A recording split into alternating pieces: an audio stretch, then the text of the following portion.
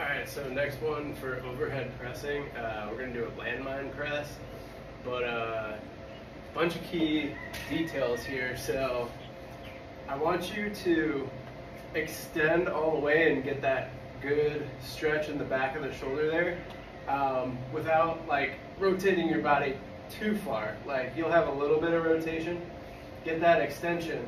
And then what a lot of people do when they do the landmine press is they retract the shoulder blade first and then they press back like that. So I don't want you to retract that shoulder blade.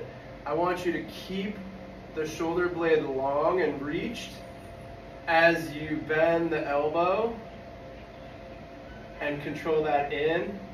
And then when your elbow gets by your side, then you can kind of retract that shoulder blade backwards. So the key here is keeping that extension.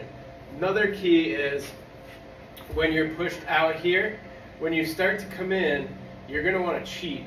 Your elbow is going to want to internally, your shoulder, sorry, is going to want to internally rotate, and your shoulder is going to want to come out to the side. So the key here is controlling that elbow path straight back and keeping that external rotation of the shoulder.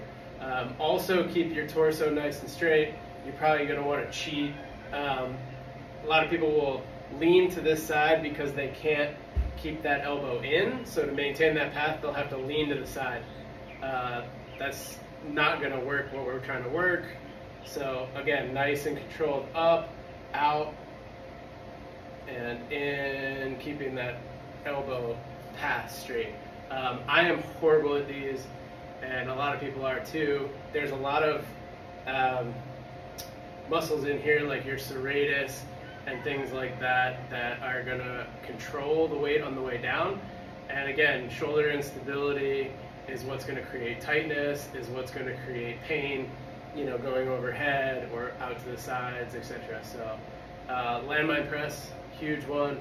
Do like 8 reps, 3 sets of these. I doubt you're going to want to add anything to the bar. You might not even be able to do the bar in the beginning, but add weight as necessary.